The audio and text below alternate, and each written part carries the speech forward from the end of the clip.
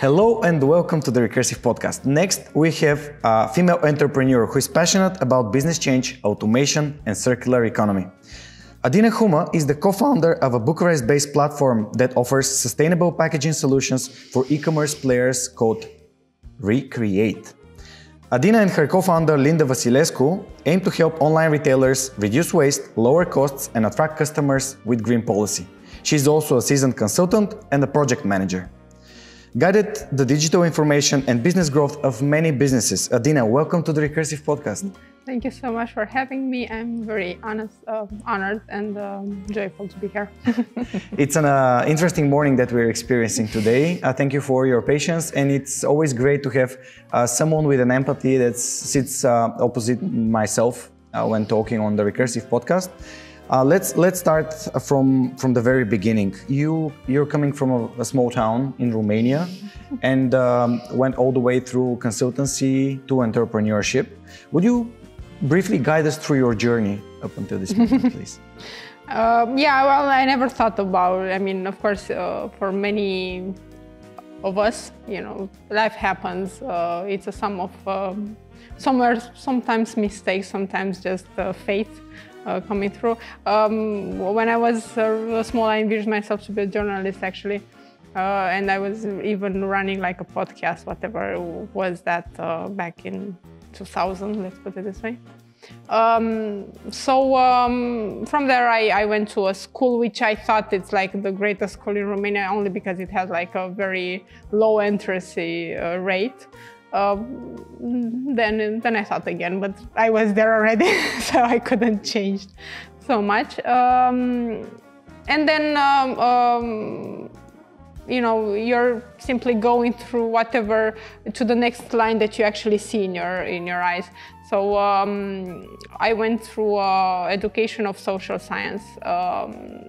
So maybe I thought I'm gonna be, I don't know, administrative function in European structure or something. But then I went to a training internship into Big Four, and then I discovered this professional services. And it was a different world. I haven't been prepared for that at all. But I had the chance after that to join a strategy consultancy company, which was American, with a very, sharp policy and a tough working environment, really tough. It was in 2008. It was the boom of economies. And then I had to reshuffle everything in my mind in the span of 1 year to actually make it there. But it was worth it because I stayed there like 6 years, and then I have a lot of very good quality people around me, which I'm always grateful for. And then I jumped for the unknown, and after you've falling a few times, you need to do that. Maybe for the the younger generation, maybe it goes easier, but in my experience, you have to fail a few times, and I did. Then you start over again, and we are here right now. All right, so you leaped from Big Four into something even more challenging than Big Four, and then even raising the bar with entrepreneurship. What led you into entrepreneurship? Well, honestly, after I stayed a few years in the corporate world, I was looking for a new challenge. To be honest, I was like reaching 30, and I was like, okay, I have to see what's on the other side. What happens when you don't have all the resources? And it happens. I mean, a lot of things happen. It took me like almost 2 years to reshuffle my mind that when you don't have the context of everybody's doing their job with the same ingredients, okay? They don't have really the same background, the same culture, the same rhythm. Things they can go wrong in seconds. So I had to reshuffle my mind for two. I think took me 2 years to check and double check and not assume and have plan ABC, for instance, in order to deliver what I was planning. Because, when you have smaller resources, everything can happen and you have to be prepared for everything. And yeah, it's a journey. Would you please guide us through the first steps that you did in entrepreneurship, your first missteps, as you described them as failures. Yeah. And then we'll get into Recreate and how did you meet your co-founder and how did two ladies decide to create something so important in terms of green policies and sustainability, but yet challenging because it needs to be sustainable as a business. Right. So when I went out of consultancy, I joined a very small company which was dealing with publicity, marketing, and so on. It was like 4 people working together since a lot of years. And of course, they could synchronize naturally. And I went there with completely different ideas about everything.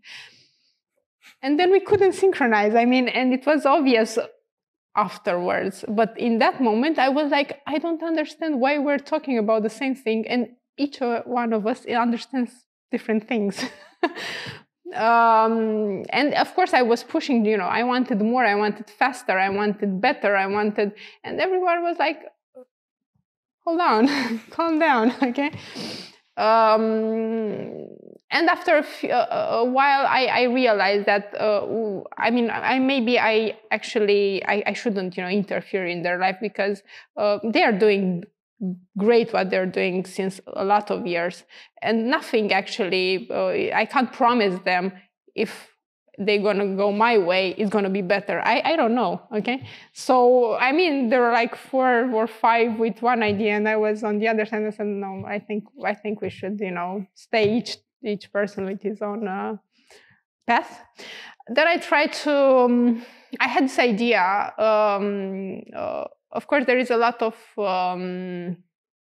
bad wording in Romania about Romania. And each time I traveled abroad and, I stayed in a few countries, when I went back in Romania, I was like, why everybody's talking so badly about this country? Why we're doing it? We could, rephrase it. Of course, it's nothing, perfect, but I stayed in Canada for a while, and everybody was so proud of being Canadian, and none of them, they were Canadians. Canada has Canadians like 9%. Everybody's from somewhere else. And I was okay. And then I started to make like a business of traveling or an event to show to Romanians, the beauty of this country and what we can bring out. And that was better than the first one. And then with Linda, we tried to make another business, but after a few months, we realized that the spot was already taken. And then we got into this point. It took us a few years, yeah. I see a lot of similarities between Bulgaria and Romania in terms of not having a high opinion about high opinion about the country and generally the direction it's taking. Romanians like Bulgaria a lot. Yeah, this is why we go through Southeastern Europe and the founders there. So having such similarities really brings us closer together. Thank you for sharing. Would you describe what got you into sustainability and this environmentally aware businesses like the one that you just created with Linda? I have to say that the one who brought it out, it was Linda. Linda was really actively looking after a project to really put all the energy in there. I was having my own projects and so on. And she actually entered into an accelerator, into Impact Hub in Vienna. She's staying in Vienna with a few ideas, but they were all, around sustainability and circular economy. And she had the and the courage to think about the sustainability in a different way than an NGO. Okay. The idea was to make a business out of sustainability, which it's still very early actually to do that, but the steps are quite big towards that. What helped us a lot, and that's it's a good it's a good synchronization with the time, is that we went into an accelerator of startups in Bucharest. It was a few months, and then they gave some prize. We received the prize in you money. Won first place. We won the first place. Don't be too strict on yourself. It's first place. It was, yeah, they share us the first place and the greatest part of money. Actually, the one which went on the second place, they're really doing very well. So, they really selected and brought some businesses up. And that, put us into the situation of actually implementing what we said. So you saw the idea. We saw the idea, but somebody has to believe in it, and they did, and that's very important actually. Yes. And we had a few money to accelerate it, and then we had to really think what we can do, and we wanted to make like a circular economy platform, but that was so abstract for everybody. And even, we could draw it very nicely, but, then you have to see if it works. And then we had to make a product, and everybody actually identifies us with the product, which is okay. It's a startup, which is a bag, okay? We are a bag. In order to make this working, you have to draw a flow, and then you have to connect a few dots, and that we are doing through a digital platform. We think it's a good timing, even though it's a bit early. But then if we really, out in the policy, we would have 120 startups out there doing the same thing. Right now, there are like 5-6 in Europe. Yep. So we are not the only ones, thank God. But we differentiate because we are not really focusing on the product, even the product is important.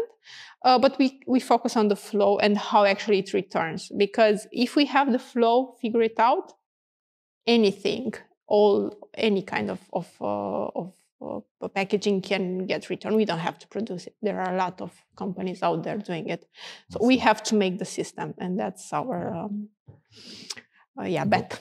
Awesome. Yeah, it sounds like something very minor to create a bag, but actually a bag has an amazing brand with it because everyone carries it around. Like biggest companies in Europe have their bags, IKEA, Lidl bags. Say they use it as an advertisement. So it is a great thing to start with. Can you tell us a bit more? How did you choose to create a bag, and what does the bag do? Because in Bulgaria, we have initiatives that from something very small, like the bag, create an enormous impact, building people together and showing them how recycling is important. Would you please get us through your story? Well, let's put it this way. One bag can replace an entire pallet of cardboard. Just one. Just think about Black Friday, when there were literally in Romania millions of packaging went out from logistic centers, and then in half an hour in the garbage in 3 days. That's a lot of waste to be handled at the end of the journey in a very small time. It's difficult even for countries which, they have good systems and good education towards that. In our country, we could easily see in the weekend after Black Friday, hundreds of boxes outside. Thank God the administration started to deliver fines and penalties for those leaving them outside. But people actually, they don't know that they can't do it. They can't really put it on the street. They don't. It's a lack of education. Let's put it this way. And they don't have the manners to do something with them because the recycling itself is not really working. Yeah. That's the reality. So our proposal is to eliminate the waste before it gets produced, not to work with it when at the end of the life, because it's very hard, it's very expensive, and a very, very little quantity can be recycled with all the good intentions. So each bag can replace a pallet of cardboard just by being reused.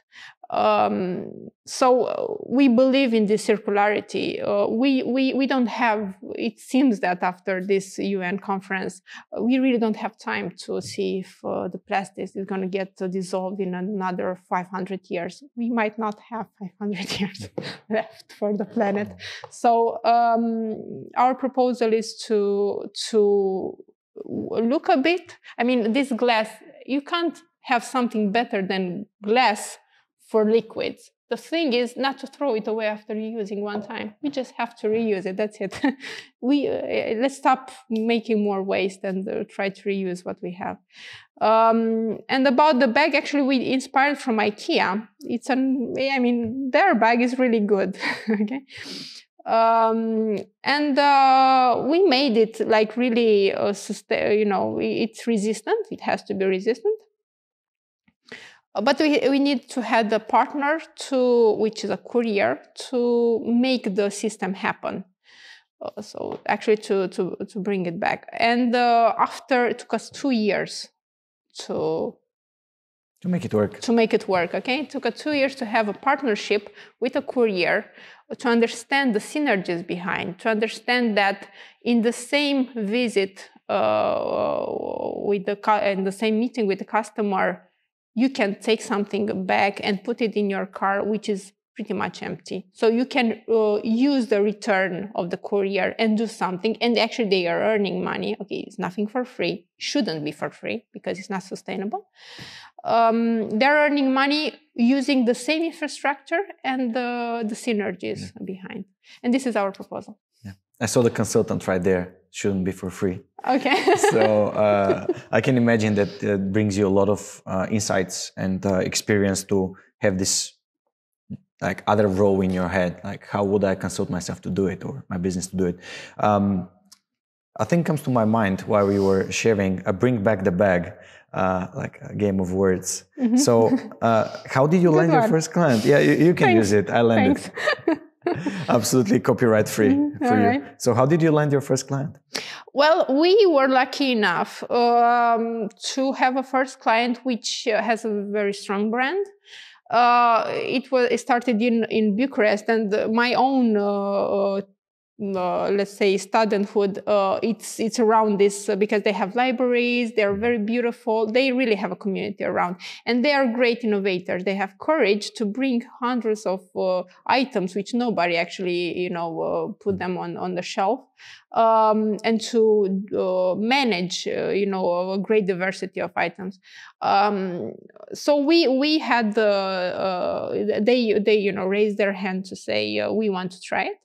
But because the team itself, they're working together since maybe 10 years, everything was easier, because of course we wouldn't know how it's going to work. Nobody did it before, so we have to try it. Okay, so you have to be, wait for the best, but we prepare for the worst.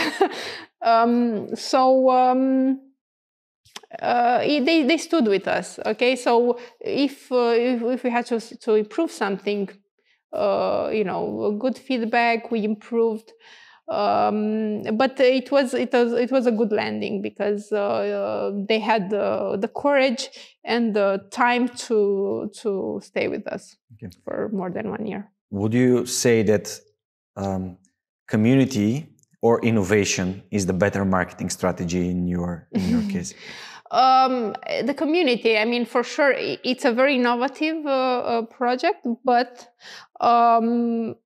it really takes each of us to make it work. If you have just one people bringing one bag, we're not going to do the pallet of cardboard disappear. We really need each of us to dedicate 1 minute or something, small, maybe what sometimes is the money. Okay, you have to give us like 30 cents, let's put it in euro, to make the system work, because we are in a context where the single usage is still cost nothing. And then if you're putting something which costs more into when you're producing it, but you have to pay somebody to take it back, of course it's going to cost more. But it takes just a few pennies to make it work, and we actually need each of us to make their share of Contribution, exactly. Absolutely. How do you make people? How do you educate people to care about the environment with their own money? Because I have this favorite saying that put your money where your mouth is. And this is, I do care about the planet, means I will bag a reusable bag. I will buy a reusable bag or invest in it, as you said, like, contribute.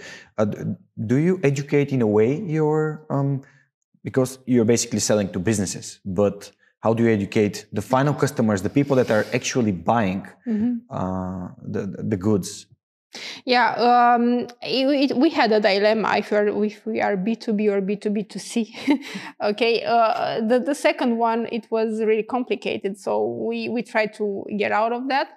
But it takes, again, everybody's contribution to explain it, to make it available, to help each other to make this problem a bit smaller. What we are doing, and that's really coming from us as person, we are pretty much, we are a bit far away from the discourse of save the world, because it's very abstract. And it's a huge pressure. I mean, it brings an anxiety. I mean, I'm too small to save the world. But it's a common sense. You don't have to, maybe you don't need the bag of bags at home, okay? Just free your world, free your home, free your life of unnecessary things. Just own less. You don't need that bag. You don't need that cardboard. Okay, it comes with the delivery, but don't create a problem, and it's a problem for you because you have a big box and you have to, then it's in the hallway, and then you have to put it on outside, and then you have to make it smaller, wrap it, and then you have to think maybe I can use it, and then you have to deposit it.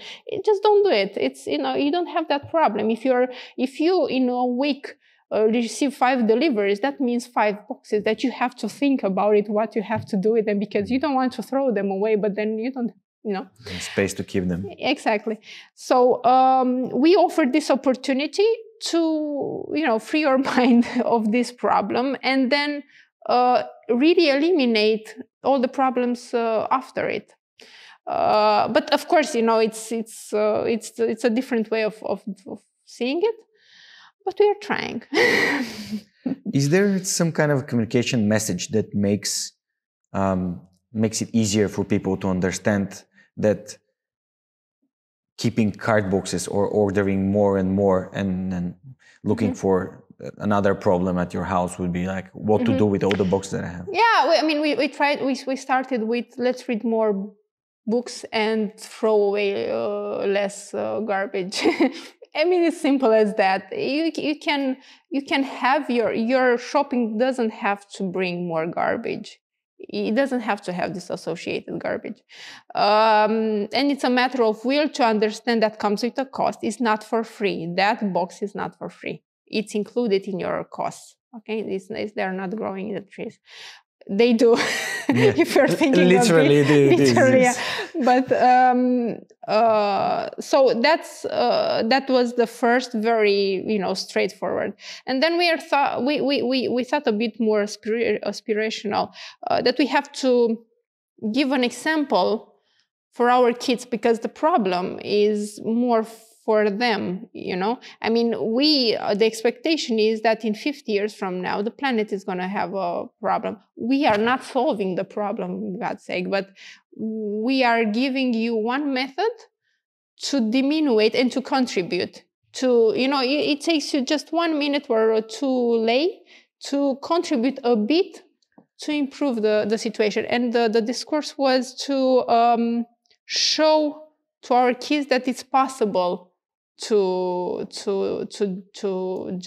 manage this problem, because the kids actually, they feel when they're in the 10, 15 years old, they have this anxiety that they have a huge problem in their life. It cannot actually do anything about it. And that was the next one, to show to our kids that it can be done little by little. Empowering kids is an amazing and inspiring thing to tell them, and mainly show them, because they don't listen to what we say. They just see what we do. Exactly. So what is the most rewarding part of Recreate's journey so far? Is there a moment or a thing that happened? Is there something that brings a smile on your face? Yeah, just like the one that you gave me seconds ago. I was when you told us, and I was, I mean, I almost forgot about it. When we started, we had the feedback from social media. Okay, people that don't know, it's not my friend, my mother, nobody that I know, and they say, "Oh my God, finally, this is happening. Oh my God, let's do it." Of course, I mean, when you're looking at the market, you have early adopters, you have promoters, blah, blah. But then people, they don't say, "Oh, I'm an early adopter," or "I'm a promoter." Say, "Oh my God, finally, I can do it."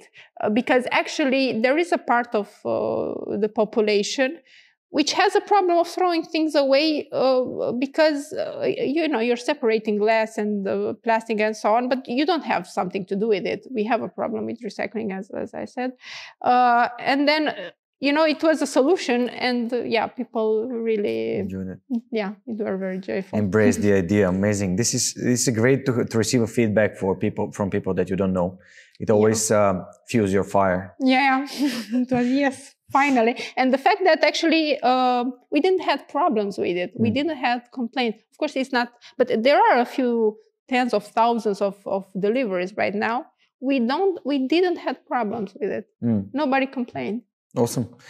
It's a great start. And I really wish you to be growing and growing and growing to more people and more businesses to be using the bag and then the platform, of course. Right now, you are showing to people in Romania, and not only the Southeastern Europe, as we are here on the Recursive podcast, that such example might lead into people believing that they might create startup that has an impact. We have Lemon in Bulgaria, for example, who are also focused on packaging and their biodegradable laminating foil. We have Recreate, a Romanian startup. There is Remix shop. Remix. There is we had a discussion which they shuffle the second hand pre-loved clothes, and they are quite big. Yeah. You're giving an amazing example to people that are following your steps. What would you like to tell the people that are thinking that they're too small to create an impact on the global sustainability and the green economy? Well, maybe they should actually look at your podcast because you have such a collection of people, having the courage to start. What I see, it's a really good time for startups. Believe me, okay. We didn't have this context 5, 6, 7 years ago, not in this part of the world. You really needed more courage and more money, and to take really a chance to not to fail and not to waste a lot of money. Right now, there is a context in which people grant you and they give you the opportunity to really express, to really be hands-on, to really make things happen. And I've seen even on your podcast, ladies coming from small places around here, which, they started their business at 20 years old. This is the generation that actually grew in this environment, and they understand their moment is not going to last forever. So really, if you have an idea, now is the moment, because there is a script, you know how to do it. You just have, if you identify something that you have to, you can innovate, try your chance, because the world is going to change and needs to change quite fast. And the opportunities are all over the place. But you have to have the courage to try it. I'm going to fail, don't worry, try again. But it's an opportunity, it's a good timing. It's not going to last forever. I used a favorite word of mine, which is courage. It's if there's one thing that I see in every single entrepreneur that I sit opposite to and have a discussion with, it's courage. It's this willingness to try again and again and again and fail and start again and fail and start again. So thank you for sharing it. And thank you for the wonderful words about our podcast. We are just doing our best. What has been the most challenging, as we are talking about courage, challenging part of your entrepreneurial journey so far? Because Big Four and then consultancy is very, very stressful career. And then you basically go into another league, which is entrepreneurship, which is way more stressful because your salary, your life, your rent, your food becomes dependent on you. So, well, I mean, of course, you are, first of all, if you want it, you do it. If you don't want it, you don't do it. Okay, it takes a lot of energy, and you have to like it. Okay, but when you're switching from one side to another, there is a good thing and a bad thing. The good thing is that I mean, there isn't any path that you have to go on. Okay, each startup is opening a path that nobody did before. That's why it's a startup. So you are actually raising your own bar. You put there the rules. It's your own game. So that's somehow the good part, that you don't have to be compared with somebody else, because it wasn't anybody there before you. On the other hand, if you stop working, it's gonna stop working. Okay, so you really need to auto-motivate, and if you're tired, just rest a bit, but then start again, because if you're not doing it tomorrow, if you're not insisting and perseverant enough, somebody's going to do it. Don't worry, there's going to be somebody else to do your idea if it's a good one, and it's not going to be you. But if you're perseverant, you're going to reach somewhere. Okay, maybe not how you envision it, but you're going to reach somewhere. And we had like a moment of course, first of them, because I think it's going to be a lot of them afterwards. But first of our moments was last year, when we had everything prepared to launch the first project on 9th of March. I don't know how it was in Bulgaria, but in 9th of March, everything evaporate in 3 days. Okay, yeah. So we had everything. We just had to push the button. And then we couldn't push the button because in their logistics center, people were sent away. Nobody could actually do the job anymore. And they said, okay, maybe we shouldn't put a returnable packaging now into pandemics. And we had to stop. And we had, in the same time, we're talking with investors, and they had to make a decision in April. And April was lockdown. And we didn't pass, okay? And then I said, okay, we had a few, like 3-4 months, and we didn't really see an opportunity. And then we went on Seedblink, and the things weren't going very well there. And I remember we stayed with Linda. I stayed with Linda. I said, you know what? I don't think it's going to work, okay? What's next? And then in that moment, we actually choose not to give up. I said, okay, we have nothing to lose. I mean, I think we lost everything, so we have nothing more to lose. Let's play this game until the end, even though we're going to be the first project closed with no money raised. But let's play it, okay? And we did raise the money. So that's very interesting. So you persevered through absolutely like shutting off everything that you were trying to do and persevering through a couple of months and then raising the money with. Because we. What's the lesson? I mean, the lesson is not to give up, not to give up, and to look for a resolution, because there is one out there. There is a resolution, even maybe it's not 100% compliant, which is what you want, but there is a way to reshuffle and adapt to go farther. Of course, you have to make your own calculation, maybe not in the first moment, but you have to make your own calculation if it's worth it, okay, to go on even though you're not reaching the stars. But for us, it was worth it. But you just have to look for it, because there is one out there for sure. I mean, if we could raise money for a sustainable project in Romania where there is nothing related to sustainability, I think you can do it. Yeah, adapt is the word, isn't it? Yeah.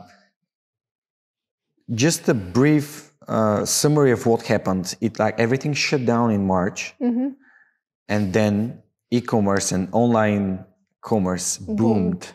So sometimes the crisis is the moment that you say, okay, let's continue, because companies that are delivering food and every piece of equipment directly to your door had massive sales, and everything switched from physical stores into online shopping basically in 2 weeks, which is a great example of a black swan that can switch the economy. And so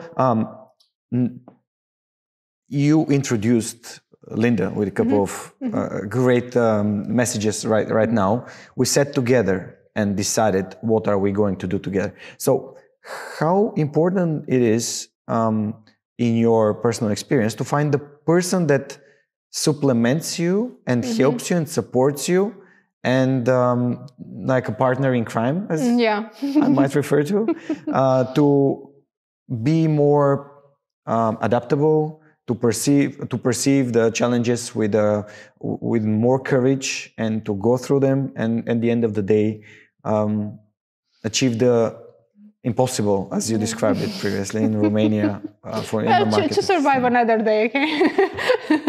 Another year for us. Well, it happens that I know we know each other since, I guess, there are 15 years right now, and we know each other from these alumni parties from the consultancy company, because we never were contemporary in the same company in the same time, but we shared the same environment. But we're very different, to be honest, as personalities and as brain. We are very different. And as long as you have the maturity not to turn that against each other, it's working, because if you're just by yourself, and then I don't think you can do something just by yourself, to be honest. You have to be so much auto-motivated to fuel this. But you need somebody there to actually contradict you sometimes, because you're always in your head, and then you don't know if you're on the right way where you're on the fields. We do a lot of challenge to each other to try to squeeze, the reasonable way to do it, because you have, the entire horizon and you have to decide which way you're going. Maybe this way, maybe that way. Let's see. Why that, or why not the other way? So, I mean, there is a dynamic between us to try to because each step, you don't have to think a lot. But if you're doing a wrong step, it might cost you everything. It's about money. It's about time. In startup world, 6 months can make the difference between being alive or history. So we thought sometimes a lot before doing a step, trying to figure it out, what can go wrong, what's the best scenario, what's the worst scenario, and try to choose. So that's what I mean. In this ideation, we are somehow working together. But she's more strategic, and I'm more hands-on. I'm more pragmatic. Okay, she can bring something, and I said, "Have you considered all the risks here?" So that's how it works. Okay. What's the key of having a good communication so you can find always the solution that takes the proper way or closest to the proper way? Yeah, no, you're taking chances. You don't have. I mean, you always, especially in pandemics, for almost 1 year, we had to work with half of the cards back on the table because you don't know what's next. You don't know when the pandemic is going to rise. Let's not forget that everybody thought that it's going to last 2 weeks. Remember? Yeah. Just another flu. Just another 2 weeks. And okay, we can expect 2 weeks, but then there are 4, and then there are 6, and then there are 2 months, and then you don't know what's going to be next. And you have to decide. And we are running a circular packaging when everybody was talking about COVID. Right now, we still, receive questions, but how about COVID? Well, if you're getting out of your house, you solve the COVID problem. If you didn't solve it, it's a pity. But if you went out of your house and you solved the COVID problem, you solved the bag problem also. But we had to actually, put on the market something which is returnable into the COVID pandemic times. It was interesting. An interesting thing that comes to my mind is in regards to the definitely fewer number of female entrepreneurs out there. You and Linda are a good example for the Romanian, but not only female founders. And there is a study that there's a huge gap in the funding available for female founders. How did you handle this situation? I think the gap, for sure there is. Again, comes from history. That's it. I mean, statistics, nobody can actually say is different. But I think the gap is filling, okay, because again, the ladies which are in their 20s, they are filled with a lot of more energy, and they don't even, bother to think differently and do whatever else that they really want to. And it's really, I think it's a synchronization of, times, because a few years ago, you really had to, put a lot of money into doing this kind of stuff, put a big hold on your personal life to dedicate. It was more difficult. And because, females, they always go with the mother role. And sometimes you have to make maybe a choice. Linda, for instance, she has a kid for 3 years old. So she actually started the startup with her kid. So, that's a good example that is working, okay? Only that you really have to see your own priorities to balance them. There is a support, of course, from the partner and from the system. She's staying in Vienna, I have to say. But where there's a will, there's a way, for sure. So I sometimes, in negotiation or in talks, we could see a difference because we are 2 girls with a bag trying to save the world. No, there is, it maybe comes to in our advantage as well, because it's particular.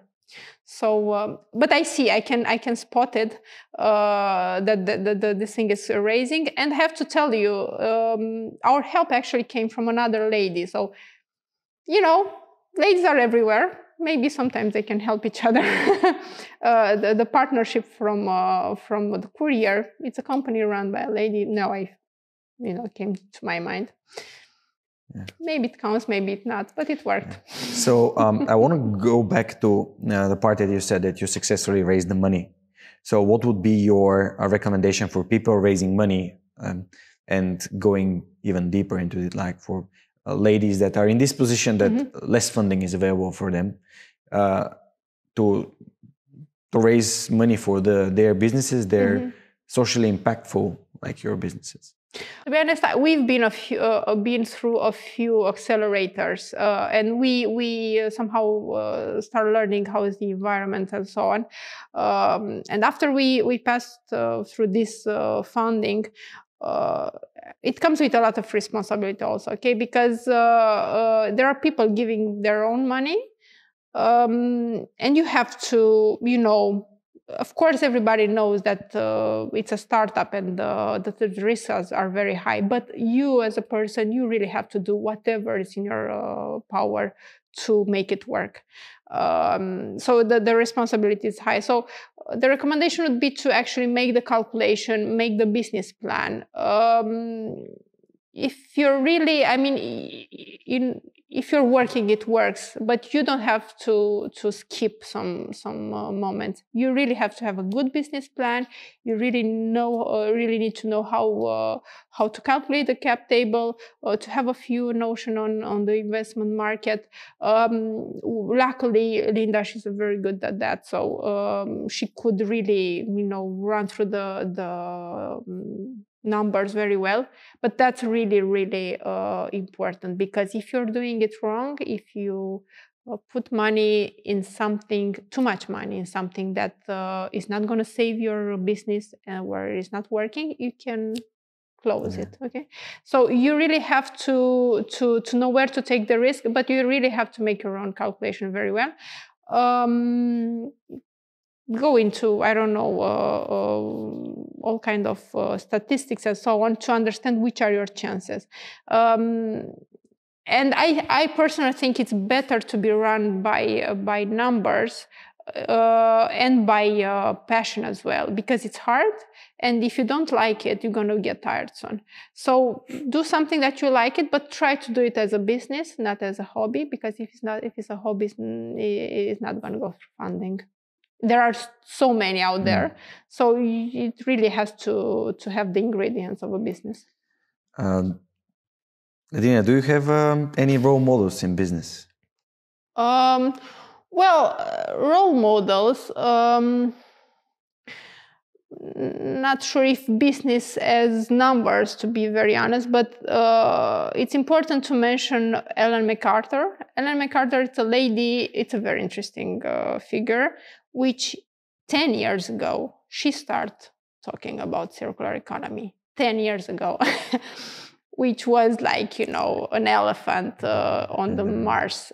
Nobody, of course, there are research. She didn't really wake up in the morning saying, how about circular economy? She put things together and start a discussion about resources. And her story is that she's passionate about sailing. And then she went by herself around the planet sailing.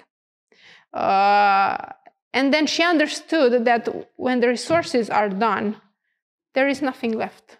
If you are not, it's too late to understand that if we could plan it before, there are resources which are non-regenerable, where it takes like millions of years to be regenerable, or hundreds of thousands, so not. So when they're done. So she started this conversation very early. And she's a very interesting, very inspiring figure. And she's really, she's really impulsing this. I really think it's thanks to her. Maybe if she wasn't there, it would be somebody else doing it. But she came with an inspiration also. Awesome. As you said, sailing, we're going to the end of our conversation, but I would really want to ask you, because you seem like a very hardworking person. How do you personally unplug? It's an issue that I see in all the entrepreneurs that are really working, and sometimes forgetting to take care of themselves. Well, my personal story is that when I started working in that consultancy company, it was a combination of personal life where it was shaking and very tough environment. And after 1 year, I was really, really, really on the edge of burning out completely.